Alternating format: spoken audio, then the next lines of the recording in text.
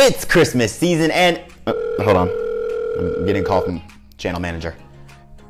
Hello? Yeah, Christmas is over. You're supposed to be doing the New Year's video. I missed... Cut.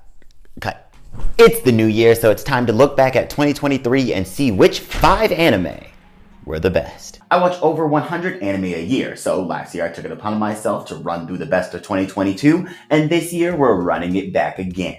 For those who don't know, to be considered an OTR's top 5 of 2023, you have to, well, come out in 2023. So that means no season 2s, no moves from pre-existing franchises, and no second cores that got delayed. Yeah guys, that already takes out a lot of popular shows, but I'ma still give them their spotlight anyway. This year, the season 2s absolutely dominated. Vinland Saga season 2 came back to perfect Naruto's Talk no Jutsu, showing us that, hands up motherfucker. I have no enemies. Naruto season 2 came back and no one watched it. Demon Slayer season 3 tried to redo the hype of season 2 and absolutely failed because they took out best boy Inosuke, and the show is now dead to me. Danmachi season 4. Damn, how far have we come? I remember when season 1 was out and no one was watching it. No, I'm not caught up. Gundam Witch from Mercury, my number 3 from last year, finally wrapped up its story, and although the ending was a little rushed, it's still one of my favorite Gundam, even though Bandai has tried their best to censor the lesbian couple. It's up to interpretation that they could be friends. Oh, come on, you. They gay as hell. You know you wrong for this. And so what does No, don't throw stuff. Don't throw stuff. The Ancient Magus Bride came back with peak fantasy storytelling, and Konosuba finally decided to make some profit off their most marketable character. Peak Isekai Tensei also returned with its second season about our hero suffering from ED, and we ate that shit up. We? Now we going to war. What do you mean we? Nintendo? Bleach, Spy X Family, Link Click, and Jujutsu Kaisen all said hold my beer as they elevated what was already a great show to new heights. And Boogle Stray Dogs came back with 2 seasons this year, and only 1 person watched it. Dr. Rock Solid. These episodes should have been in season 1. Devil Fumbled the Bag. How to Make a Movie While Still Being a Pathetic Piece of Shit. And FLCL. I don't even have a joke for this one. Why do they keep bringing this back? All made their returns this year, but the series I want to give the most spotlight to in this section is... It seems that every year a staple show in the community comes to an end, and it's once again the end of an era. Last year it was Mob Psycho, and this year was Attack on Titan. And even though the ending was received differently across the board, we have a whole video on it, and some liked it more than others. Y'all need to leave FD alone. I think we can all officially wave goodbye to the biggest outbreak smash hit show in anime history. See you later, Attack on Titan. That is totally Aaron's kid, you can't convince me otherwise. The sequels are out of the way, and now it's time to get to some new anime. I'll never rhyme again, I'm sorry. When it comes to writing a story, landing an interesting concept is like hitting the lottery, and we had a bunch of interesting concepts emerge this year. Like the Otaku Oppression anime Magical Destroyers, which looked incredibly promising with its OP, ED, and stunning visuals, Studio Trigger-like influence. It had it all, but it ultimately fell flat on its face because the middle part of the show was boring as hell. But if we're talking about falling flat on its face, Zom 100 could have been the show to take the anime community by storm with its new take on the zombie genre, if the production studio hadn't taken the first episode so seriously and overworked its animation team, causing for multiple delays, leading to the biggest case of irony in anime history. Okay. The official statement is scheduling issues. As of recording of this video, we don't actually know what caused the delay, but let's be honest here. We've been here before. But what about Hell's Paradise, a new battle shonen with the concept to get anyone invested? And even though people had problems with the animation, which isn't the most important part, you can see more in this video, I think Jigoku Raku fell flat because the story isn't meant to be viewed in seasons, but rather in one go. Trust me, as someone who finished the manga, if the entire series gets adapted, we're in for a treat. But enough of concepts that fell flat on their face, let's talk about some that actually worked, like my favorite anime of summer 2023, Undead Murder Farce, that managed to tell a supernatural murder mystery in the funnest way possible. Or Oku. Our honorable mention for the number 5 spot is without a doubt the best political drama of the year because it flips the politics and social norms straight on their head. Go watch Oku. But the number 5 spot has to go to the anime concept that dominated the world. So get this doctor has a patient who's a little girl who falls in love with an idol. The two get close, but not in a creepy way, and then the little girl dies, and the doctor continues being a fan of the idol out of respect for his dead patient. Okay. The idol shows up one day, pregnant, shocks the doctor because she is so young, but he agrees to help her deliver the babies and through the pregnancy, but not in a creepy way. That sounds a little creepy. It's not, but the doctor gets murdered by one of the idol's stalkers and gets reborn as her kid. But wait, she has twins, and his twin sister is the original little girl patient, and neither one of them knows it. And now the twins have to navigate being born in the entertainment industry while keeping the fact that they're their mother's child a secret in order to not ruin their mother's career. What do you think? Anime of the year material. I know, right? By now, you've heard of Oshinoko, and if you haven't, Trust me, I haven't spoiled anything for you.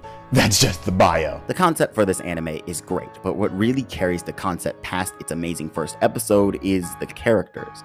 I talked about my thoughts on this show extensively in previous videos, so for this one, I'm gonna mix it up a little bit and tell you why it's placed top 5 of the year for me. Kana Harima. That's it. Kana is by far one of the best written characters in this show and in this year of anime. Maybe it's because I'm a struggling artist myself, but her mental struggle correlating her self-worth to how many people appreciate her work is something that even non-creatives can relate to. Come on. Go up. Kana may have held this show down, but characters like Ruby, Mem, Aqua, and of course the idol queen herself, Ai, really brings the character writing home, showing us that the author knows exactly who these characters are, and I just love that feeling. I know season 2 is gonna blow me away even more.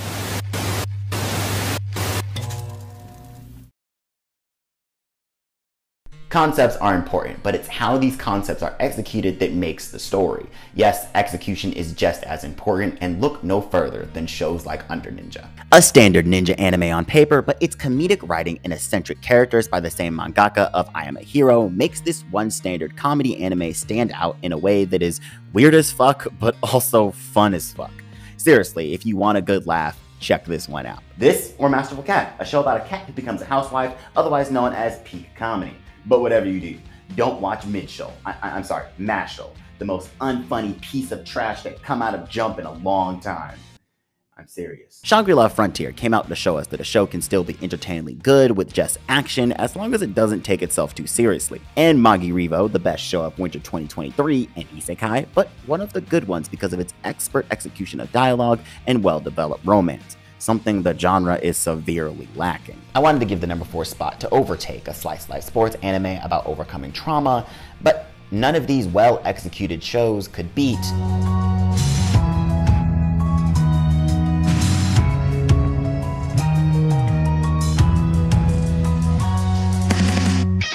my favorite anime of spring 2023, Heavenly Delusion, is the embodiment of cinema when it comes to anime.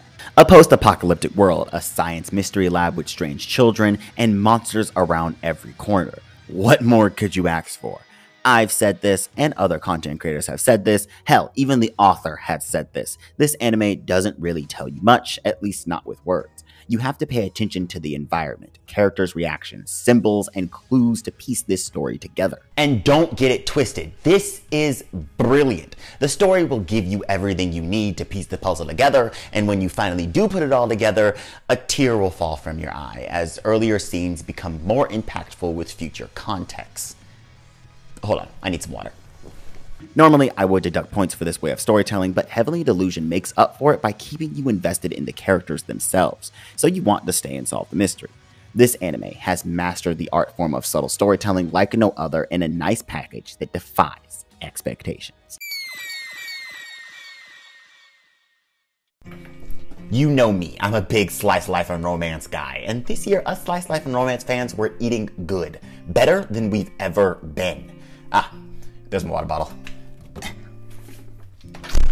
We might be entering the golden age of romance and slice life anime, and it's only getting started with shows like Yamada Level 999, Madhouse's new romance that desperately needs a second season because not only was the show a true shoujo romance brought to life with the funny text bubbles on the screen, if you've read manga like Gakko Analysis, you know what I mean, it genuinely was a fun ride. Okay, if not Yamada, then it has to be Skip and Loafer, an anime drama so damn good they called me out personally.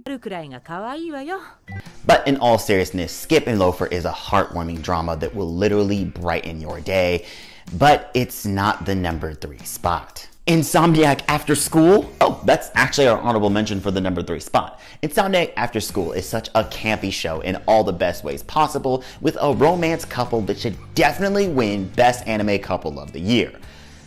But Buddy Daddies, come on, Buddy Daddies. Another honorable mention that started out as a Spy X Family copycat, but definitely paved its own way with a beautiful story about found family, and plus it's an anime original, which we here at OTR heavily support, so you know this was hard to cut. Ice Guy. Absolutely love Fuyutsuki. The Danger's in My Heart. A cute romance. I can't wait for season 2. Tomo-chan is a girl. Before the anime came out, I read this manga all the way through, and the anime killed it. The girl I like forgot her glasses. Oh, wait. Why is this one up here? I thought this was mid as hell. I don't know. You tell me. All right, fine. Which slice of life and romance is number 3? Actually, none. The number 3 spot didn't go to a slice life or romance this year. Instead, it went to an anime that came out of left field and absolutely blew me away. That being...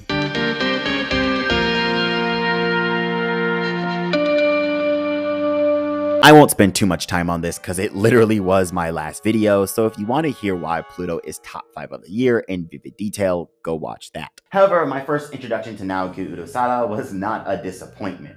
Pluto wastes no time getting you invested. And let's be honest here, boy does it feel good to have that old 2000 anime feel back. This sense of nostalgia is hard to describe without saying you just had to be there, but you kind of just had to be there. 2000s anime had a charm to it that enticed its audience into a slow burn story, one where you had to be invested in the world, a charm that kind of stopped people from watching a show casually. If you've seen a bunch of early 2000s anime, then you know, and if you haven't, well, you just had to be there. And yes, this was due to fewer shows coming out, so more focus was put on each project, but I think Pluto's adaptation finds a healthy balance between today's hook them in the first episode approach to the early 2000s slow burn approach, making it a must-watch for any anime fan. We're winding down the clock here because there are a lot of great anime that came out this year with some pretty good thematic messaging. Like the Scott Pilgrim anime and its message on love. This show is a fun and goofy watch with its theme that love is different for everyone. It doesn't matter if it's a crazy ex, a gay best friend, or an alternate version of yourself. Love and relationships just work out differently depending on the people and aren't on a set path. Also, I hear there is a debate about whether this show is anime or not. And I already got you guys covered in that topic as well, so go watch it. And for those who say it's not anime, whatever. Or Moippon, a sports anime themed around not striving to be the best, but spending time in a club that you enjoy with people you enjoy. It's honestly refreshing to see a different take on sports anime friendships. Even shows that I necessarily didn't enjoy all that much, like Undead Unluck and My Happy Marriage, wow, I just made enemies of Shonen Jump heads and romance fans. Had themes about overcoming trauma that I couldn't ignore. I thought these two were okay, not bad, just okay. But the show, I think, handled its themes the best this year, earning that number 2 spot was...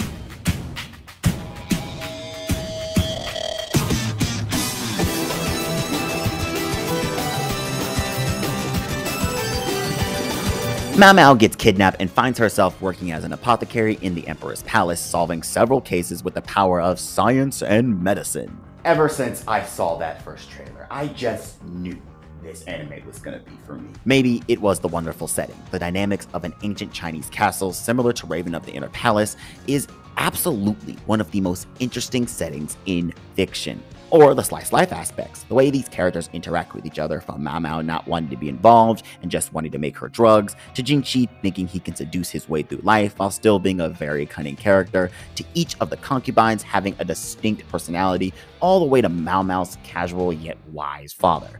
The characters in this show are an immediate hook. But if I'm being honest, it was all of those things and how the show handles its themes.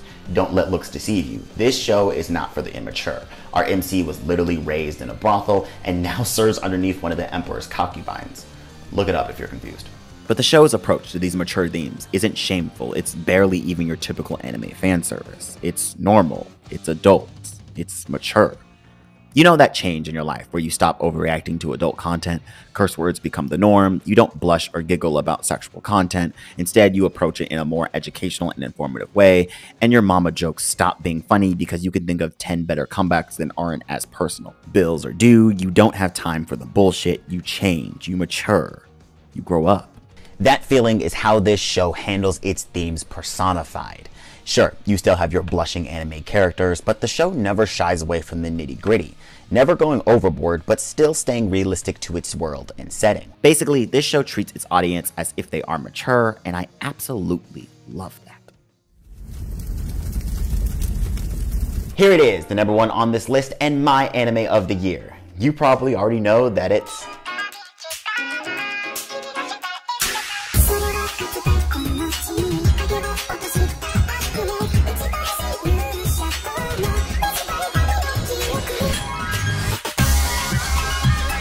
The Demon King is defeated by the hero's party, but what happens next? Frieren is top of this list because it has A great concept. Boy, did fantasy anime need a savior, and Frieren was just that. No isekai bullshit here, just straight up magic, demons, warriors, elves, and priests. This anime doesn't need to explain that much because you already know how a world like this works. In fact, it plays off your knowledge of tropes and explores it all through our main girl Frieren, an elf who has way too much time on her hands, only to find out that time is a cruel thing. But when explored, it can also be beautiful. B, amazing execution. I said this on Twitter, and I'll say it again. On paper, this anime is your typical fantasy, but how it's presented makes it so much more. It's not trying to hook you with a cool power system or fan service. Instead, it's focused on character relationships, lore, and thematic writing, leading us to and C, a great theme and slice life elements. This show is a slice of life fantasy that does have action, but is mainly about following these characters' day-to-day lives, following the journey. Catching those small tidbits of character moments, seeing what you thought was a serious character show a goofy side, watching a relationship form in real time, or discovering the truth about someone who was never meant to be a hero but accomplished great things anyway. Frieren at its core is a lot of things. The passage of time, making new friends, learning from old ones, the weight of memories, the bond between student and master. I could go on. But what makes this show number one, besides the overall production that the animators absolutely outdid themselves with, is the fact that this anime is a love story. A love story about an elf who fell in love without realizing it and is experiencing all the emotions that love has brought to her life. The intrigue, the beauty, the sadness, and most precious of them all, the smiles. So, in the end, I guess I did get my slice of life and romance anime. Just not how I was expecting it.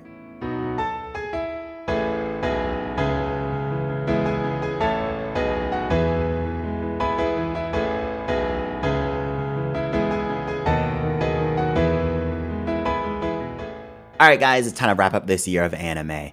Overall, I thought it was a pretty banger year. Maybe not better than last year, but not too far off. Speaking of last year, if you like this type of video, then go check out last year's recap. You'll probably find some anime you missed.